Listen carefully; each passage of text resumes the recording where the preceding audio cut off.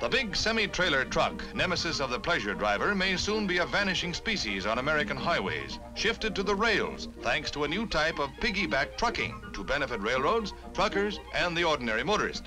A new General Motors flat car that can handle 2 semi-trailers is teamed with a large hydraulic lift truck, specially designed to maneuver the trailer aboard in mere minutes.